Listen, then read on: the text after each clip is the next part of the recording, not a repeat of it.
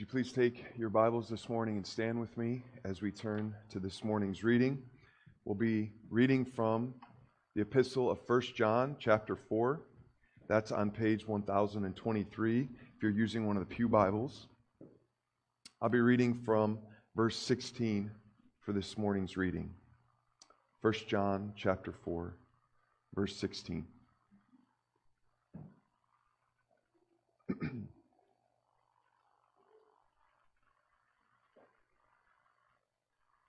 Please follow along with me as I read. So we have come to know and to believe the love that God has for us. May the Lord add His blessing this morning to the reading of His Word. You may be seated.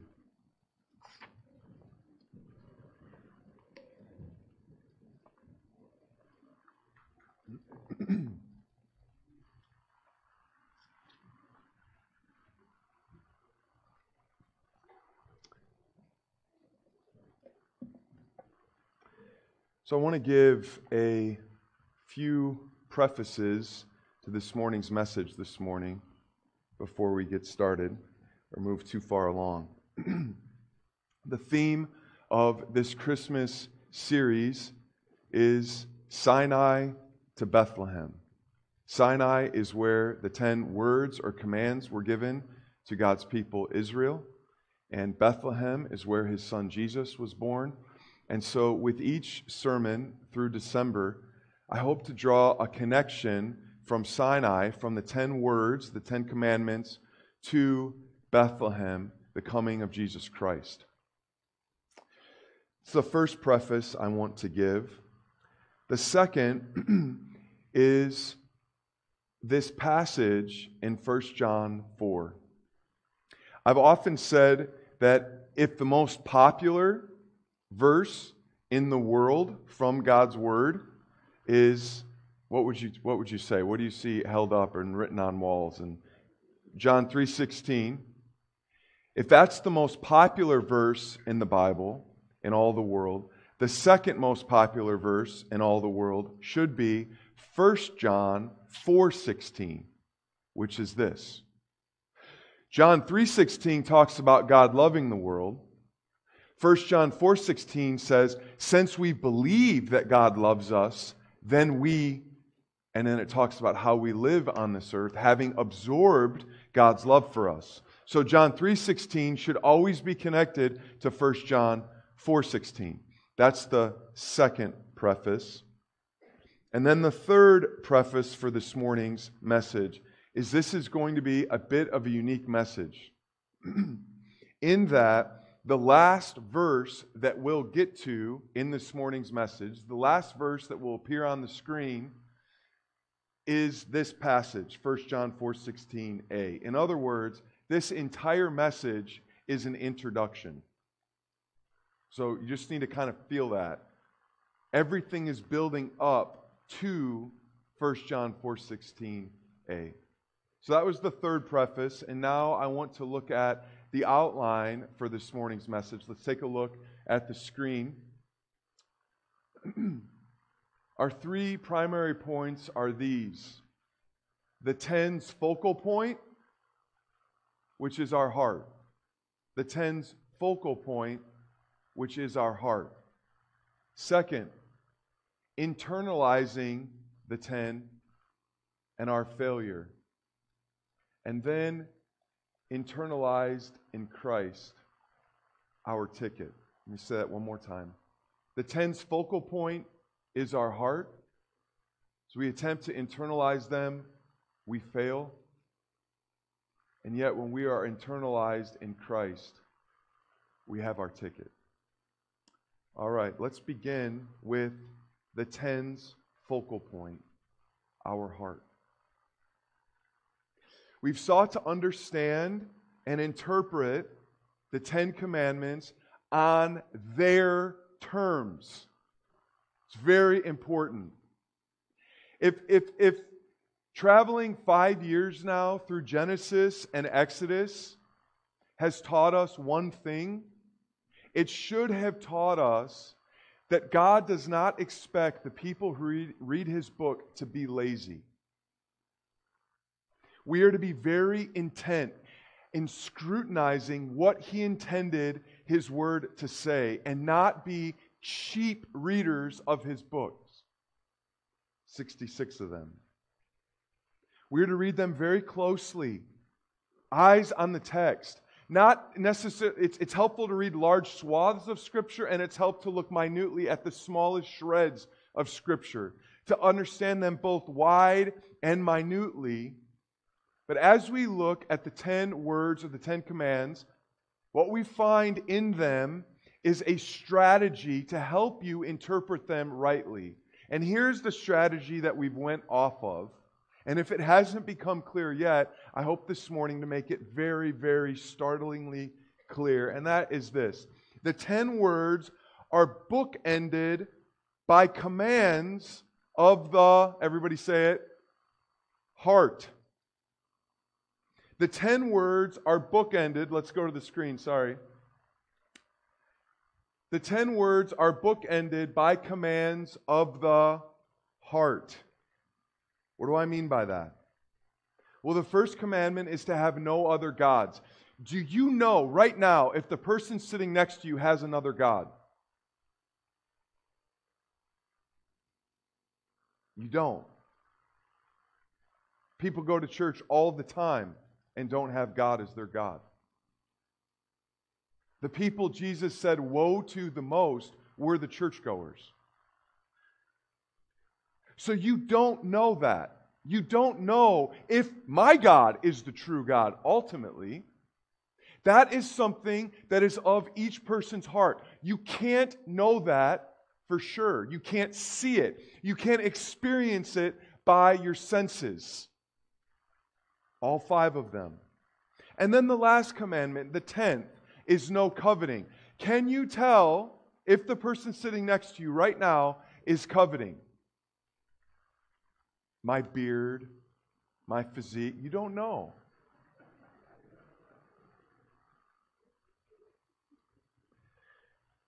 You can't know if somebody's coveting. So, the 10 Commandments are delivered to us in such a way that they are bookended by commands that you can't see in another person. That's what I'm talking about reading His Word slowly and carefully and trying to figure it out. There's a bit of a science to it. Good art has layers, does it not? You ever listen to a song and you're like, now I get what he was talking or she was talking about when she wrote that line. Andrew Peterson has a line that, and Becky's always good at saying, I think this is what they meant. I'm like, oh, duh. Andrew Peterson, one of our favorite musicians, has a line where he's talking about his car being like a coffin. So he's driving in the night. It's dark in his car. He's going through a spiritual crisis.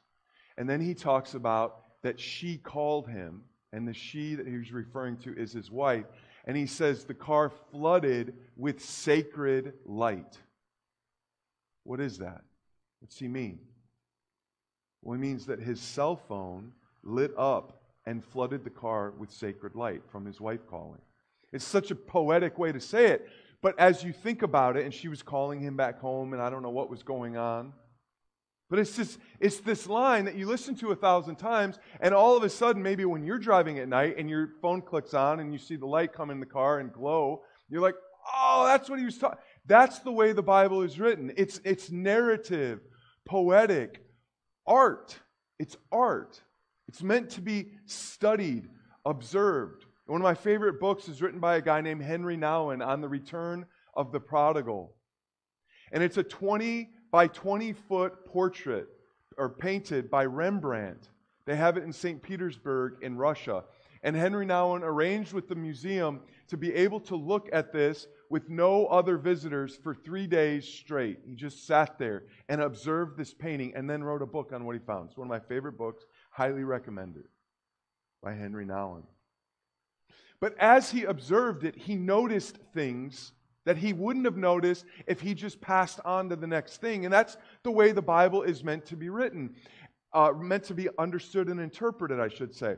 So when you understand the 10 words, you notice that the first and the last you can't see in other people.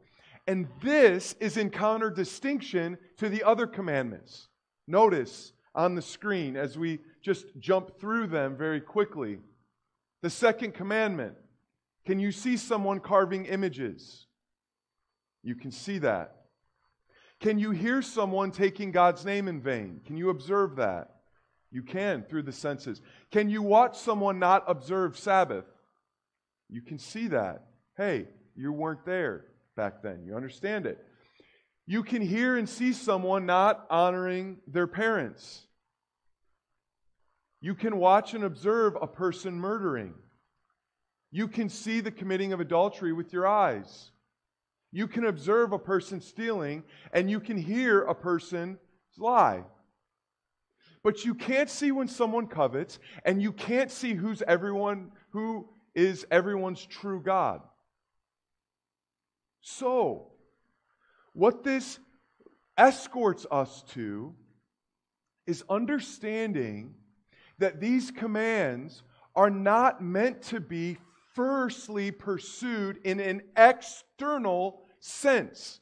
If they're bookended by the heart, then they are to be all grappled with where? On the outside with your hands and feet and eyes and mouth and ears? No. It's supposed to start in the unseeable things. It's supposed to start in your heart. So don't read, "You shall not murder," and say, "I've done that." Don't do that. Start asking yourself, have I ever wanted to murder someone? This is to take the commands on their terms. Don't say, have I ever actually physically been intimate with someone who is not my spouse? Don't ask that question. Ask yourself, have I ever considered thoughts? Have I ever gone there? Have I ever compared? Have I ever done this sort of thing? Start inside. Don't start out here. Don't ask, did I ever, bold-faced lie to someone? Oh, that should be an easy answer. But ask, have I ever led someone astray? Have I ever lied to myself about myself? Start in the things that no one can see. That's what the brackets, the bookends, tell you. It's like all the 10 commandments are standing up on the stage here and they say, we care first and foremost about your heart, not your external observance. Let's all start on the unseen things. That's where it all starts anyway, right? I want to put a comparative list of how you can interpret the 10 commandments wrongly and how you can interpret them rightly. There's nothing special about this list, but I hope it'll assist us in saying, have I looked at these wrong? Have I looked at these right? Let's take a look. The first, comparison. It's wrong to consider the 10 commandments firstly thinking about external performance. What they want you first to think about, what they want to lead you to, is internal alignment. Now, of course, that will show up in external inconformity or conformity, but it wants you to think firstly about the inside of you. That's why it brackets it that way. Second, it causes you to stop asking the question, how do I stop doing these things? How do I just screw the screw down a little tighter and work on my self-effort and my willpower? You've lived through enough New Year's resolutions to know that doesn't work, right? So it causes you to stop asking that question and start asking, why am I this type of person? Not why do I do these things, why do I want to do these things?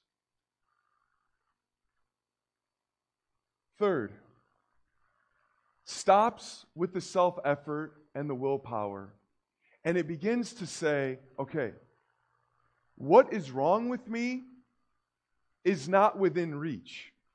What is wrong with me is beyond my reach. Listen, have you ever had an appointment with a surgeon? When you sit down with the surgeon, you as much as go to his or her office with the acknowledgement that you can't do what they can do. You can't reach where they can reach. You don't have that ability. That's why you're there. You sit down with them because you have a problem you can't fix, and they can. That's the point of going to a surgeon. You have an internal problem that they alone can get to. They got the instruments and the setup to get there, and you can't. That's what the Ten Commandments lead you to, or should lead you to. I have a problem that's beyond my scope. It's out of my wheelhouse. I cannot fix this. Fourth, let's go one more. External conformity to internal renewal. The very first is about performance, but now, like you, with that performance, you're trying to conform wholly, but what you understand is that something inside of you needs to change, otherwise you'll just keep going in the same direction. Next. Wrong interpretation is thinking through these laws and trying to make them manageable somehow, of detailing them and working them through and dicing them up to make them manageable. And what you're more concerned about is, how do I become malleable to this commandment?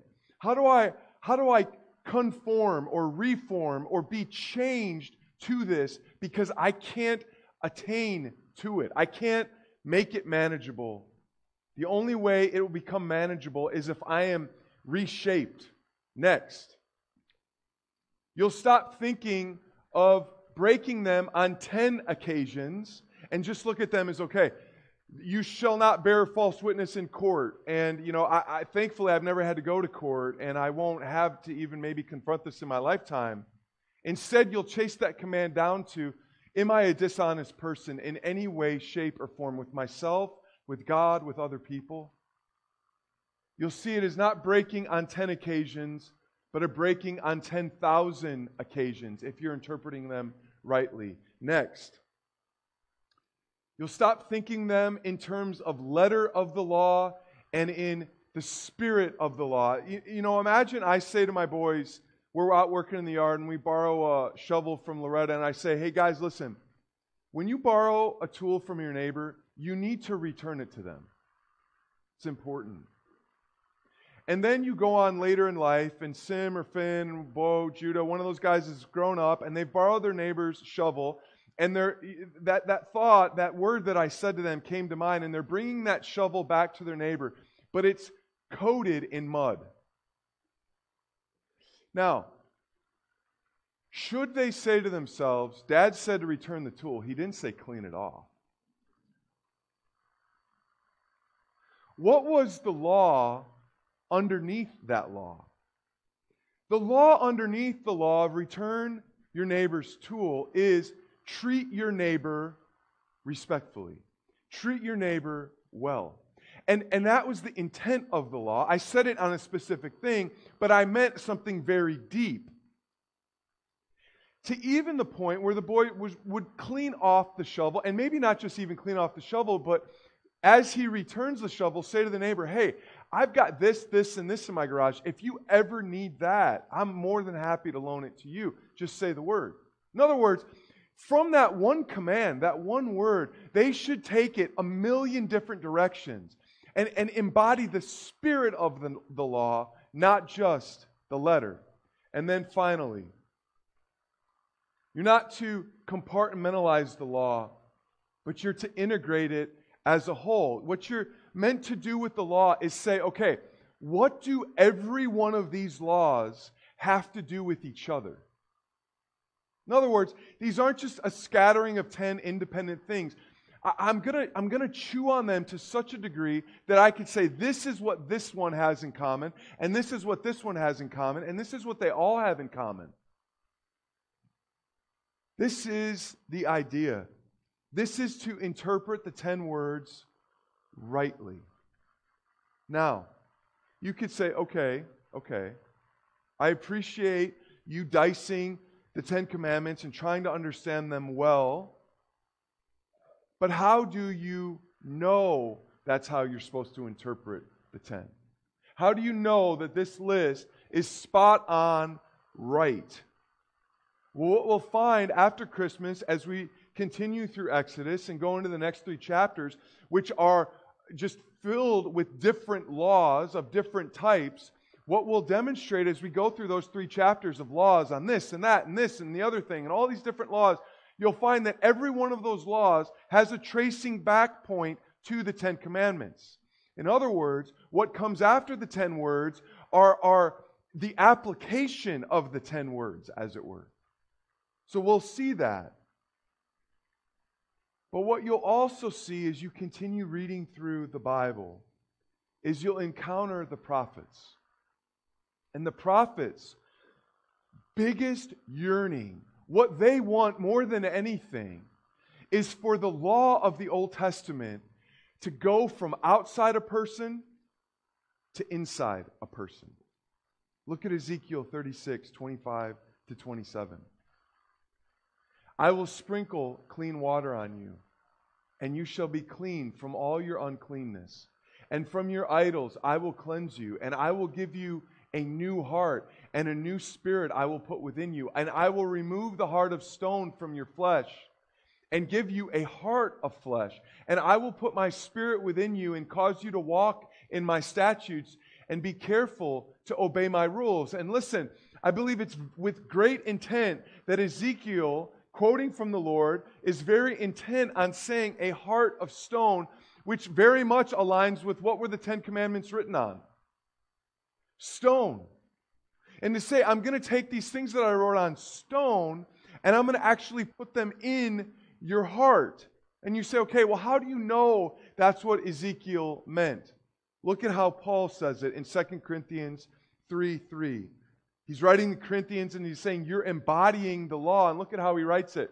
You show that you are a letter from Christ, delivered by us, written not with ink, but with the Spirit of the living God, not on tablets of stone, but on tablets of human hearts. This is the idea that to interpret the 10 Commandments properly, according to the prophets, according to the New Testament writers, is to say you need to read the 10 Commandments not with your behavior in mind, but with your heart in mind. That's the starting point. We'll get to your behavior. But you got to start with the type person you are, not in your incriminating offenses. It's where it starts. It's where it begins with you. It's where it begins with your children, your grandchildren. Where it begins with your coworker, not with his or her external behavior, but with their heart. That's where it all starts. Guard your heart, Solomon says, for from it flow the springs of life, Proverbs 4:23. And beyond the prophets and Paul, it's exactly what we see Christ do. Listen to what Christ says in Mark 7:21 to 23, and I've added some things so you can see. Jesus says, from within, out of the heart of man, come evil thoughts, sexual immorality, applicable to the 7th of adultery, theft, applicable to the 8th, murder to the 6th, adultery to the 7th, coveting to the 10th, wickedness, deceit to the 9th, sensuality, envy to the 10th, slander to the 9th, pride, foolishness. All these evil things come from, you say it. So what you find is that Jesus goes from one instance to a variety. He takes all these commands and he says, yeah, that's out here, but all of out here comes from within. We read Psalm 1 and it says, blessed is the man who meditates on the law day and night. We are to meditate on the 10 Commandments day and night, according to the psalmist. And you might ask the question, this is a serious question. I'm not being facetious, okay? If Psalm 1 tells you to meditate on the law day and night, just think about that. Let's say that together. Meditate on the law day and night. Why would you ever read Psalm 2? He's talking about the law. He's talking about the first 5 books of the Bible. Why would you ever read Psalm 2? How could you read Psalm 2 without sinning? What time left is there? Is there ever a time that it's not day or night? Does he want dusk? Is that what he's saying? How could you not sin and read Psalm 2?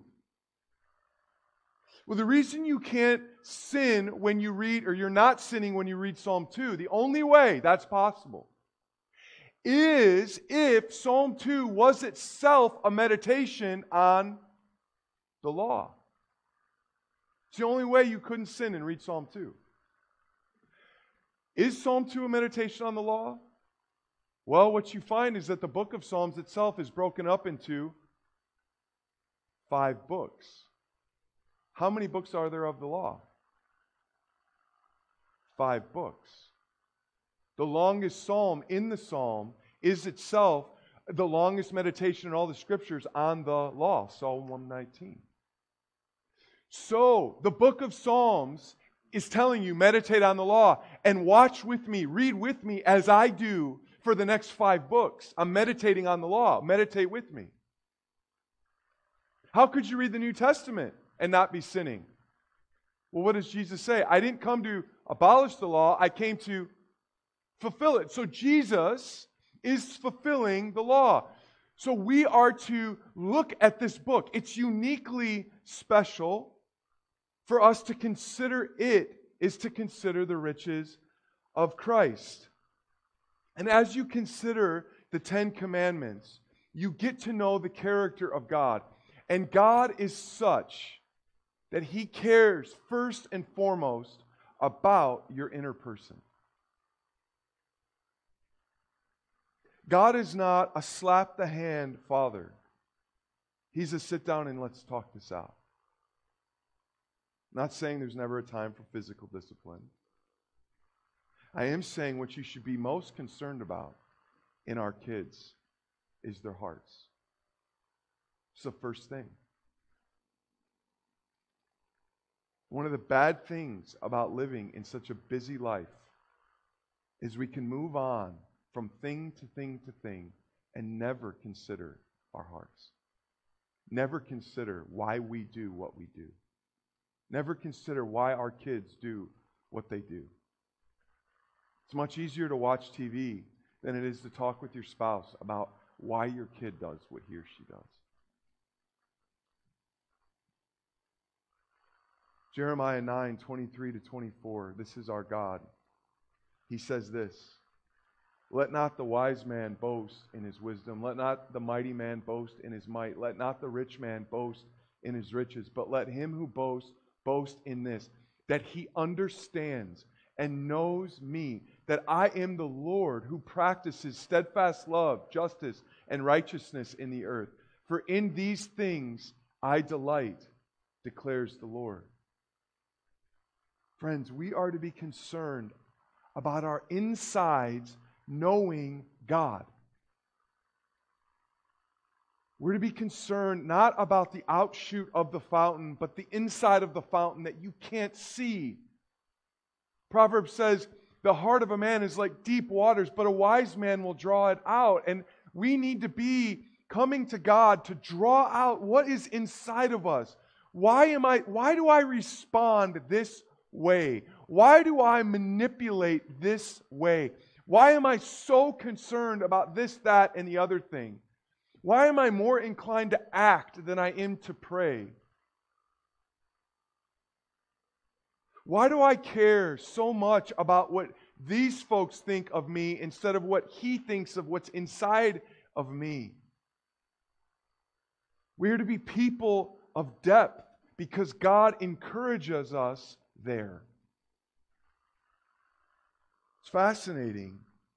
Scribe comes up to Jesus in Matthew 22 and he says, Teacher, which is the great commandment of the law? Remember how I said the right way to interpret the Ten Commandments is not isolating and compartmentalizing, but integrating them and seeing them as a whole?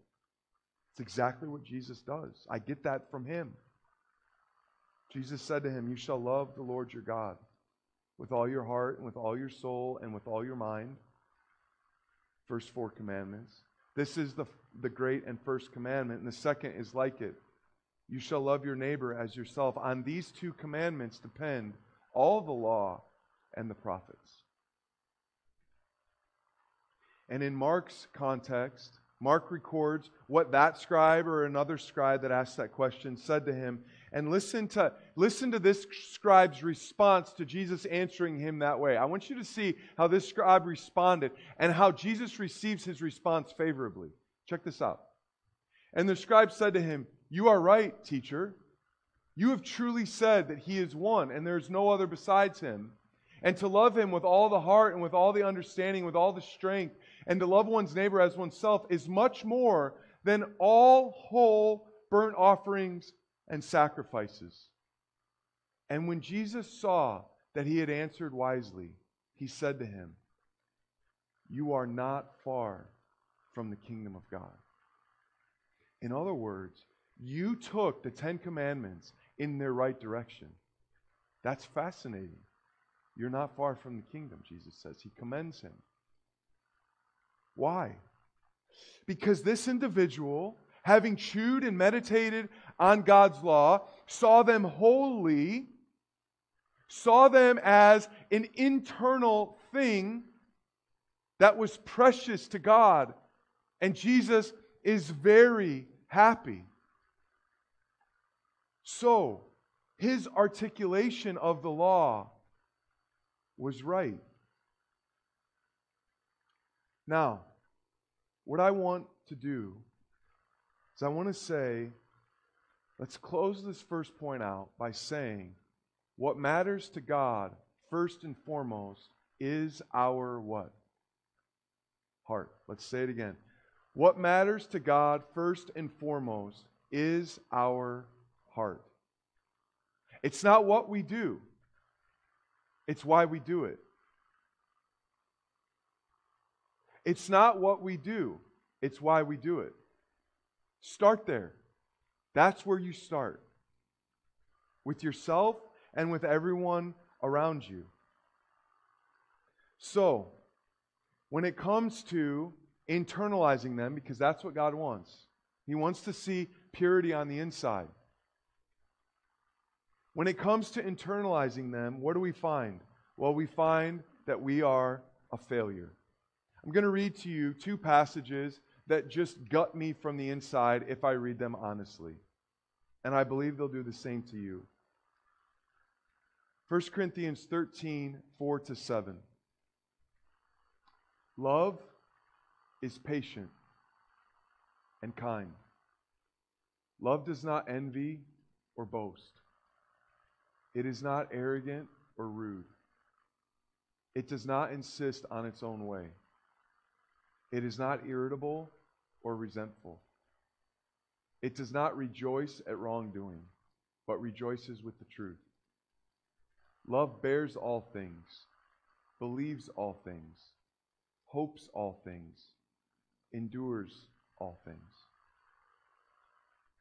This is where the 10 Commandments all go. They go to love. That's what Jesus said in Matthew 22. They find their realization in love. They're a bunch of do-nots. Love takes care of all the do-nots. Love does it all. Paul says if you love your neighbor as yourself, you've fulfilled the law. Love does it all. Are you a person of love? Second passage, Galatians 5:22-23.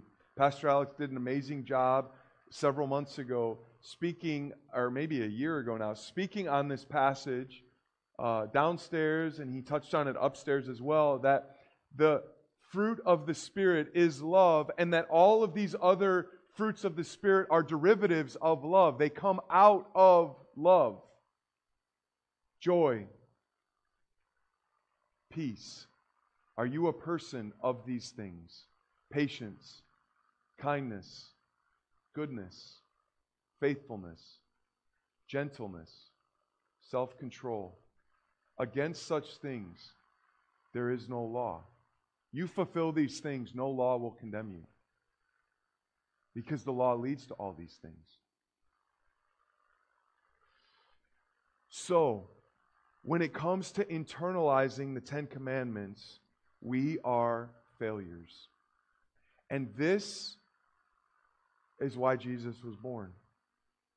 It's one of the primary reasons why Jesus was born, to point out that you're a failure at this, that I'm a failure at this. Consider Luke 2:34-35, what Simeon says to Mary, Jesus' mother. And Simeon blessed them and said to Mary, his mother, behold, this child is appointed so that thoughts from many hearts may be revealed. So the law is meant to go into your internals. That's where it's meant to work. That's where it's meant to flow out of. But Jesus came to this earth to point to that internal object inside of us and say, you don't line up. You don't fulfill the love to which these laws pointed.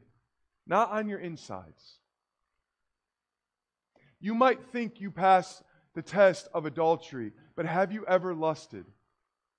You might think you pass the test of murder, but have you ever hated? Jesus takes these laws and He pierces hearts with them. That's what He does on this earth. He exposes the insides which we can't get to. Like a surgeon sitting with you across from his or her desk, shows you an x-ray and says, do you see that? This is what's wrong. This is what needs to be amended, fixed, ripped out. We have dear friends, Dave and Cindy Fox, and they have a son, Adam, who's married to his dear wife, Elisa, and we've been praying on Wednesday nights for their little boy, Wilson. And he had a tumor in his hip. He was walking funny, and one thing led to another where they discovered a cancerous tumor.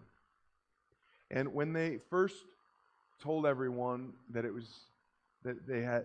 Wilson had cancer, they mentioned that on the doctors going and looking at the tumor, he discovered necrotic flesh around it.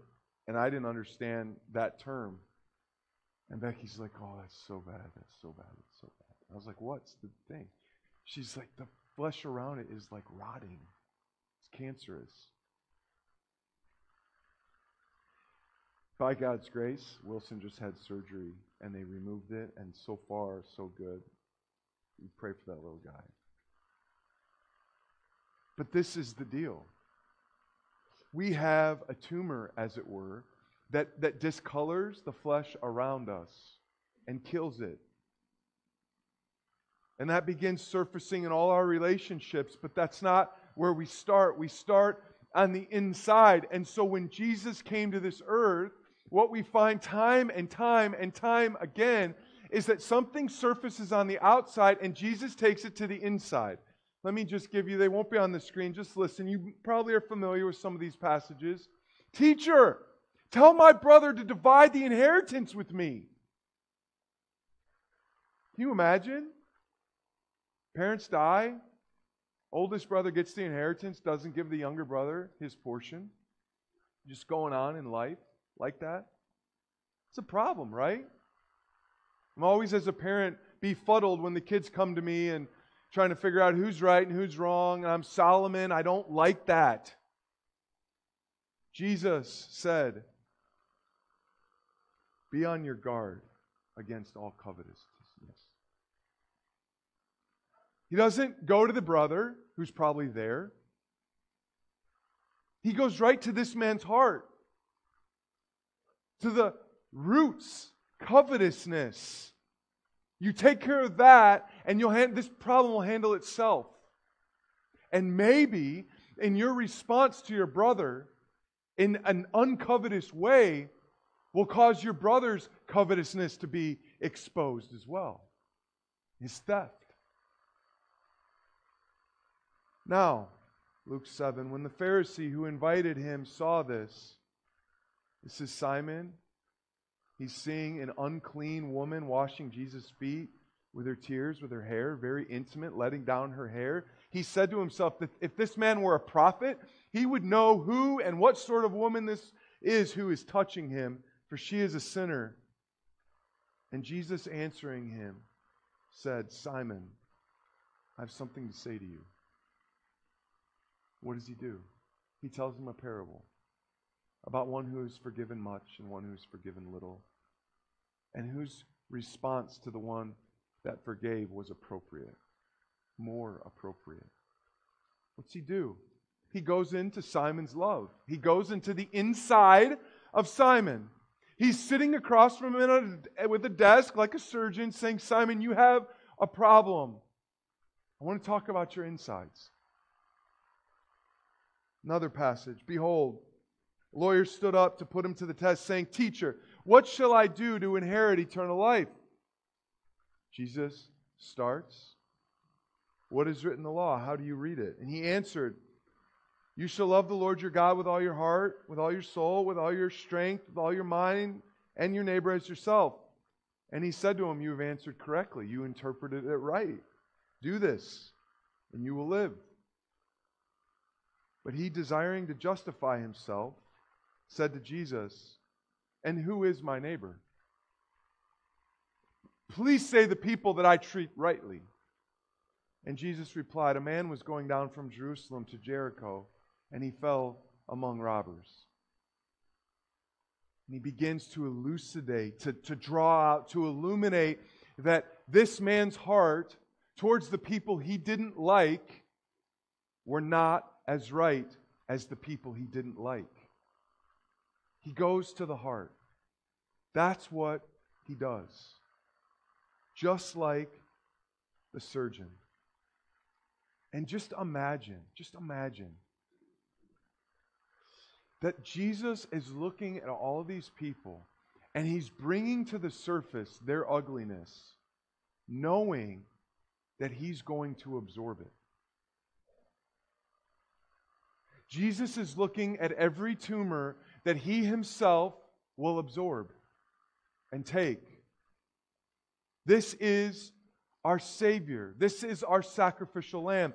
This is why He came, to walk the earth, look people in the eye, hear their voices, discuss what's wrong with them on the inside, all while intending to go there Himself. And this is why Jesus is our ticket.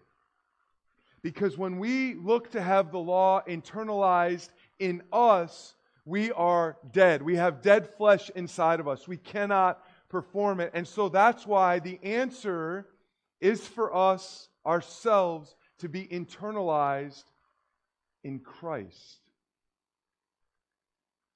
We can't get the law inside of us on our own. We need to go inside of Jesus. Look at what Paul says in Philippians 3:9. Being found in Him, not having a righteousness of my own that comes from the law, but that which comes through faith in Christ. The righteousness from God that depends on faith. And it all comes from being found in Him. In Him. Do you know that that is the most common designation of Christians, of believers in the New Testament? It's not Christian. It's in Him. That's the most common way to refer to believers in the New Testament. In Him. Let's say it together. In Him. When we are in Him, our hearts and our flesh are made new. That is the first step and only step from there on out, is to recognize that you are in Christ. And as a result of being in Christ, the law is in you. Your heart's made new. My favorite preacher, Martin Lloyd-Jones, put it this way. Do not simply look at yourself. Look at yourself in Him. Because that is where you are. That is how God looks at you. God no longer looks at you in Adam. That is the whole point of the gospel. Look at yourself exclusively and entirely in Christ. Friends, this is the only way you will behave. It's the only way you will ever behave properly. When you see that you are not your own, but that you belong to God. That you are not your own, but that you and I are in Christ.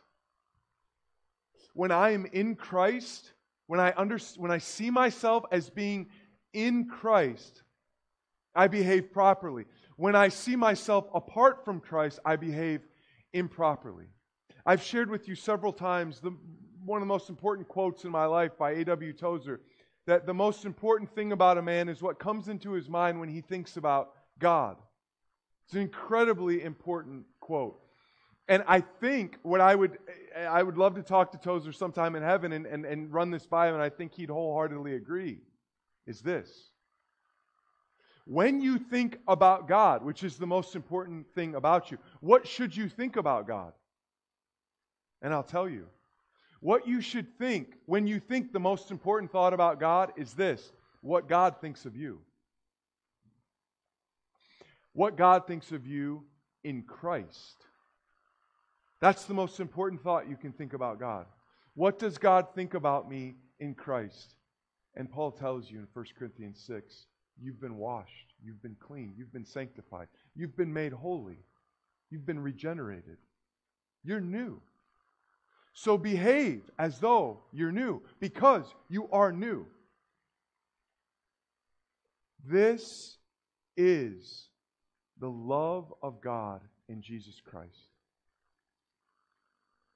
And so we get to the final passage of the sermon.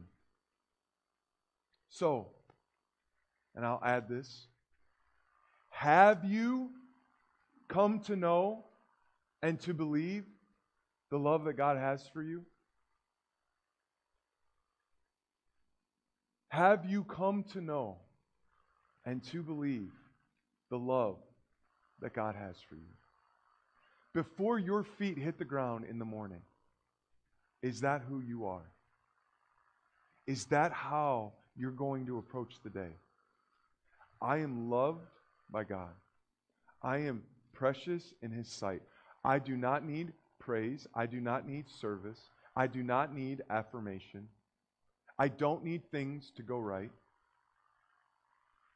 I need this. I am loved by God. I am hidden in Christ.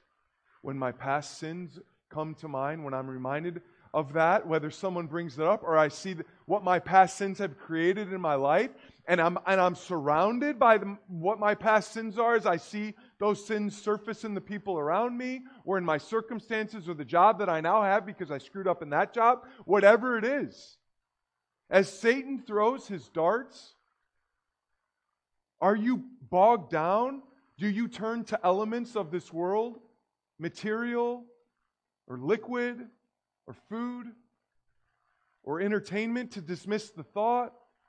Or are you renewed in the fact that you are hidden in Christ, and those things are not held against you anymore? There's no more condemnation for those that are in Christ Jesus. Do you move forward? Are you active? Are you moving with the gifts that God's given you, with the confidence that you ought, because you are loved by Jesus and newly defined by Him and hidden in Him?